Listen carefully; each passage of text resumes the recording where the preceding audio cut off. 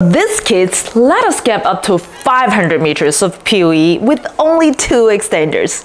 Hi tech enthusiasts, welcome back to FASTCABLING. Imagine this, your warehouse just got a new extension built way out back. The perfect place to mount a wireless access point, but it's 350 meters away from the main network. And that's exactly the situation our client was in. They needed a Wi-Fi access point on a warehouse extension, and they wanted full gigabit speed. But there's no extra power outlets along the way, so we're going to solve it with power over Ethernet. Just one clean, long run, stable power, and fast Wi-Fi access point at the end.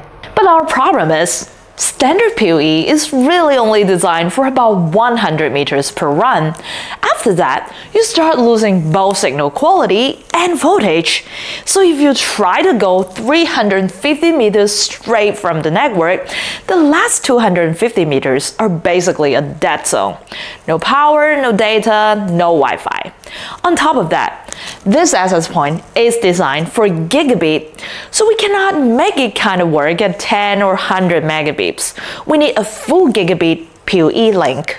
Now the common way to solve this is daisy chain a bunch of PoE extenders. 100 meters extenders, another 100 meters extenders, and so on. But that comes with its own issues.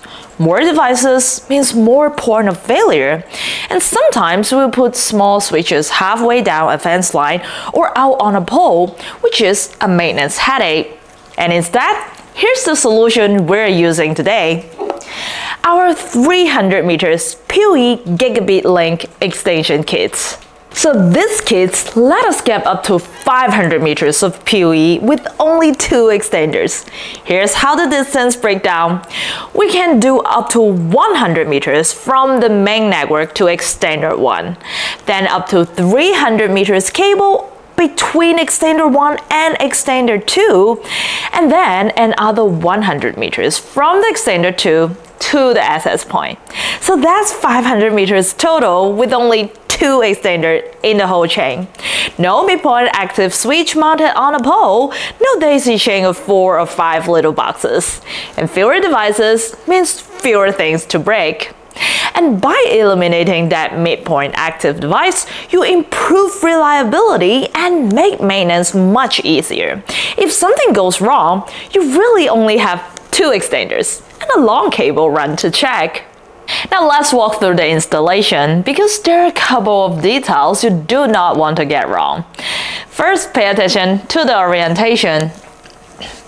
Each extender has an input and output port, and for this long 300 meter span between them, we're going to flip the first extender so that its input is facing toward the second extender's input. What does it mean? Normally, you connect the router to the input port, right? But today, we are connecting to our extender's output port. And then, we connect the 300 meters Ethernet cable to the input port. Here we go.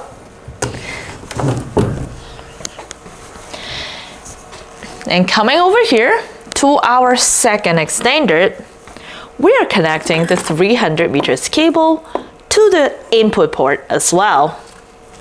Now this extender are IP67 rated, which is great for outdoor use, but only if you actually seal them correctly.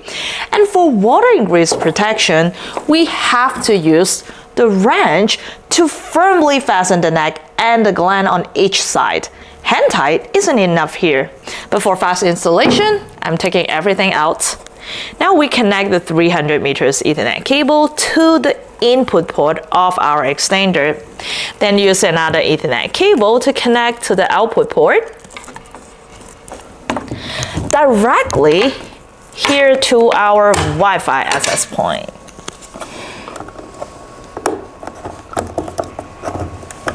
All right.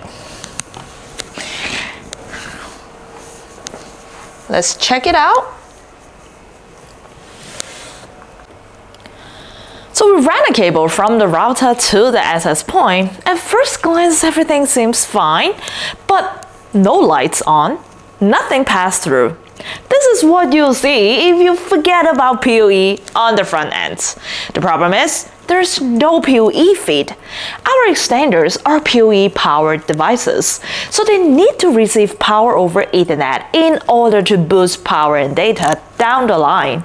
In order to fix this, we are going to add a PoE switch here with the router. Alright, let me unplug the cable and place our PoE switch here. We're going to power it up. I'm going to plug in our AC cable. All right, it is powered up.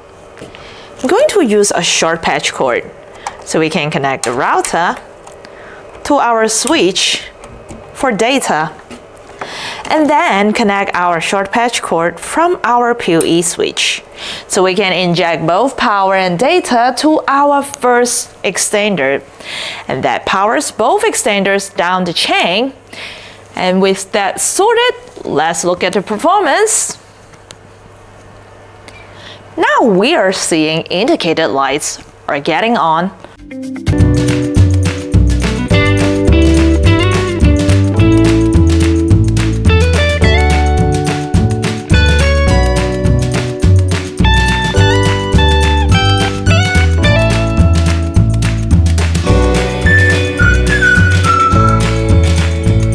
Important note. These extenders are designed for gigabit-only environments. They're not compatible with 10 or 100 megabit devices like a lot of older IP cameras. So if you plug in 10 or 100 device, the link simply won't work. So use them where you have a gigabit switch and gigabit devices. Now, because part of our link is outdoor, so we also need to think about surge protection. Long cable runs can act like antennas for lightning-induced surges, even if they never take a direct strike. So we are adding a surge protector on both ends. Now coming here at our control room, since this is indoor, so we're able to use our indoor PoE surge protector. One thing is, we have to face the input port toward our long cable. So we need to connect it to our extender run right before it. So I'm going to unplug our 300 meters Ethernet cable and connect to the input port of our indoor surge protector.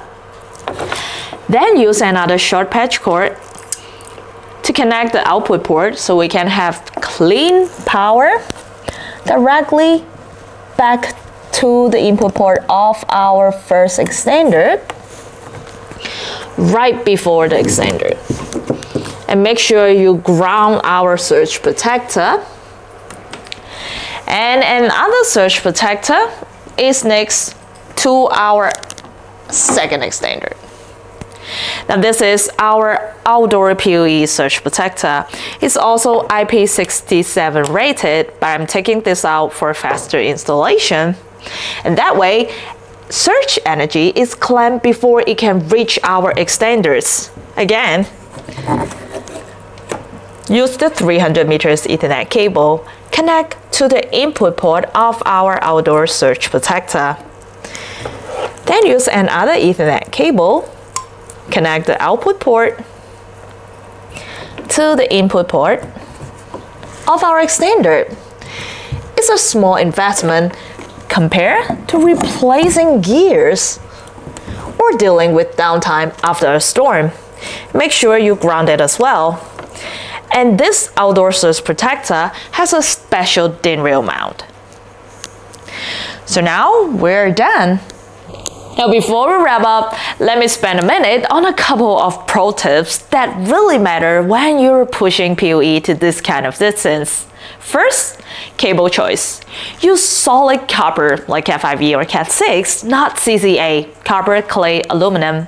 CCA might be cheaper, but it has significantly higher resistance. And that difference is crucial for stable power when you're hundreds of meters away from the switch. Second, PoE power budget. If your switch doesn't provide enough PoE power for this long run plus the Wi-Fi access point's demand, you have an option. Instead of relying solely on the switch, you can power it with PoE++ injector. PoE++ uses all 4 twisted pairs of wires for power, not just 2. And that means the current is spread over more conductors, which reduces power loss over distance and let you deliver more wattage safely. So here we have a clean, reliable gigabit PoE link all the way out to our remote Wi-Fi access point with no extra electrical wiring in between. Now, if you found this helpful and you're planning a long-distance PoE project, let me know your scenario in the comment section below. And if you want more deep dive but easy to follow networking builds like this one, you can hit like, subscribe, and I'll see you in our next video.